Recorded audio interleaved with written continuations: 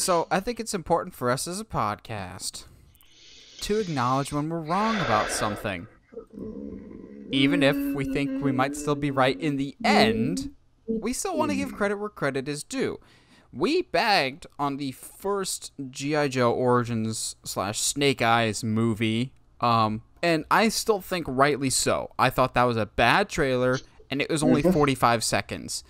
This trailer that just dropped a few days ago, this should have been your first trailer, guys. This G.I. Joe Origins / Snake Eyes, whatever we want to call this was a much, much better trailer in terms of what's the story? Why should we care about this character? The only issue I had, there's two random issues. The cool shot at the end where he's wearing the helmet and he drives off, I had this sneaking suspicion that that's the final shot of the movie, and he's barely suited up. The other issue I had was, I think this trailer does a really good job of showing his training and his story of like where he comes from, and he meets this friend that he more or less saves the life of. The trailer does not do a good job of showing that's actually Storm Shadow. I saw that in a featurette that also got posted later that same day. I'm going, maybe you should have explained that better, because, okay, if this movie is about Snake Eyes versus Storm Shadow and the once brotherhood, now rivalry, you should have opened with that. That's a great idea. If that's what this movie's about, then I've done a complete 180 and I'm interested in this movie.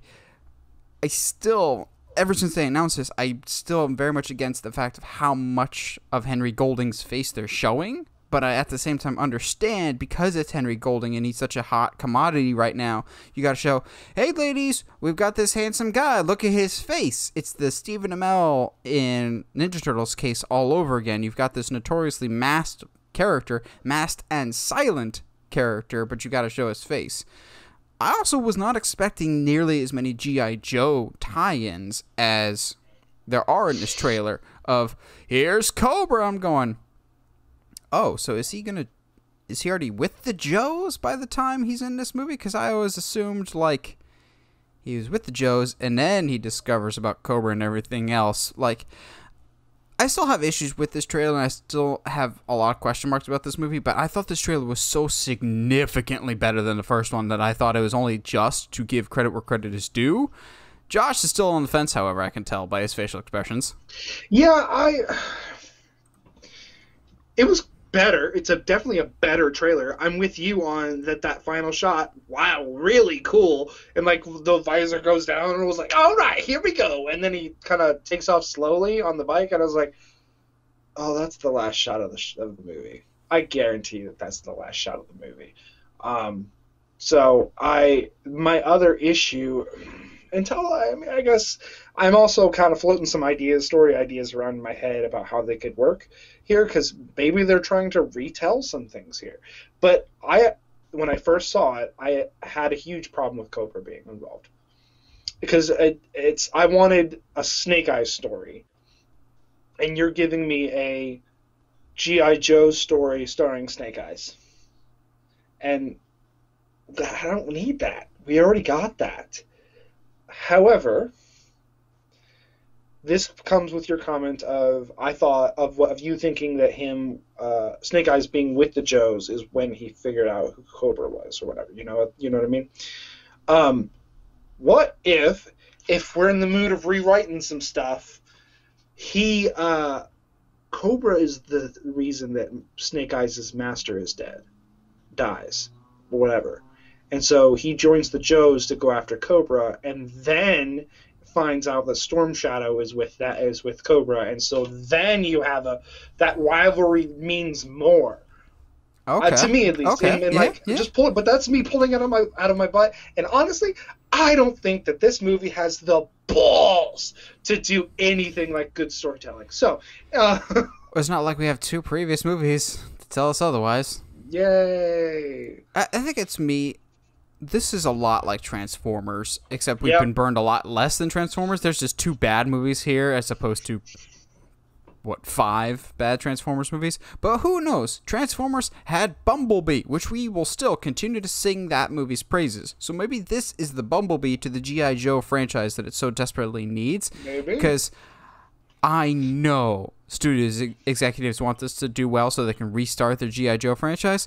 And I think long term, maybe it's just me, I still think they want that G.I. Joe Transformers crossover at some point. Oh, Because studios want that money. Because if you've got studios contemplating, and I can't believe these words are coming out of my mouth, if you've got studios contemplating or at least teasing the notion of a Fast and Furious and Jurassic World crossover, we cannot rule anything out anymore, including good taste, because I don't want to see Dom race a raptor unless he gets eaten and then the raptor starts piloting the Charger. That sounds a lot more interesting to me, because no thank you. I don't need I'm horrified. Hold on. I am horrified by two things in that when what you just said. One, that anyone would consider a Jurassic Park Fast and Furious series crossover. Two, piloting a Charger. Yeah, I want to see a raptor driving a car. No. You said piloting. Yeah, piloting can be interchangeable for driving. Oh, jeez, I'm sorry.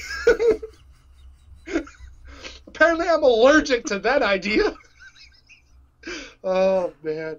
Anyway. You don't got sneezes. You got family.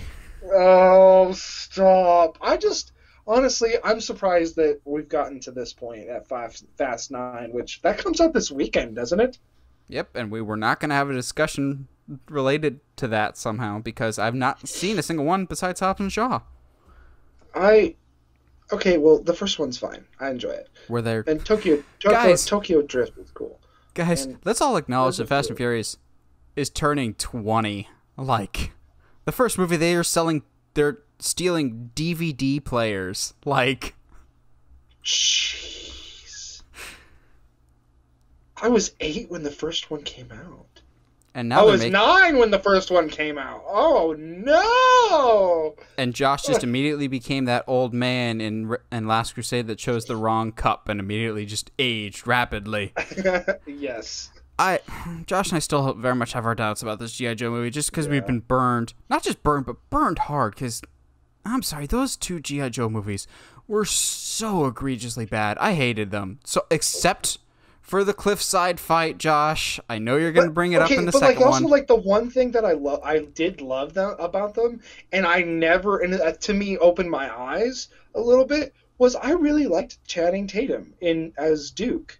Yeah, and then they decided to kill him off! And they killed him off, which is really sad. But it opened my eyes. I was like, bro, maybe Channing Tatum isn't just like eye candy guy. And then he did Jupiter Ascending, and so now I was like,